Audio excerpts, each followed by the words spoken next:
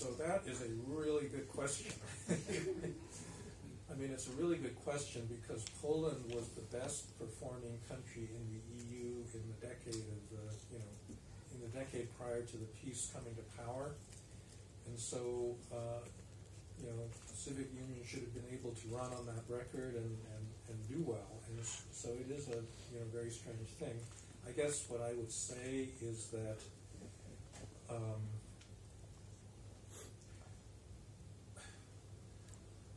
I mean, I really do think that these identity issues are really, they have to explain. So let me just give you this personal anecdote. So I, in Polish National Day, and I guess it's in August every year. So the last one, a Ukrainian friend of mine sent me this link to a website that was talking about fascists marching in the National Day parade.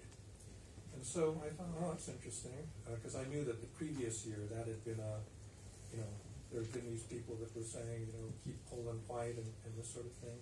So I just retweeted it. And then the next thing I know, I get several dozen really angry, complaints, from people in Poland and from a lot of Polish Americans, including some university professors, There's this one guy that kept emailing me saying, you owe the Polish people an apology, when are you going to apologize?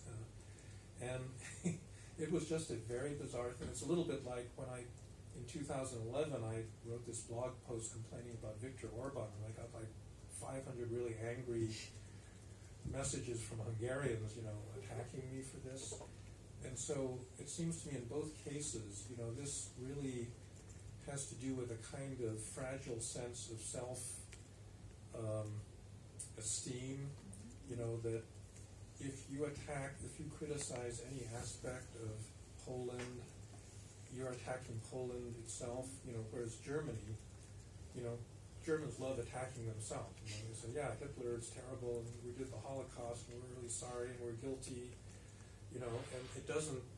So the normal German reaction is not to be super defensive and say, oh, you're exaggerating, and so forth. Whereas I think in Eastern Europe, you have these nations whose sense of national identity is really not that secure, and they therefore can't distinguish between people who are basically friendly, yet critical of certain things that they're doing, and people that are just, out and out hostile. So I don't know whether that's really a good explanation or not, but it's sort of what I observe in this kind of personal interaction.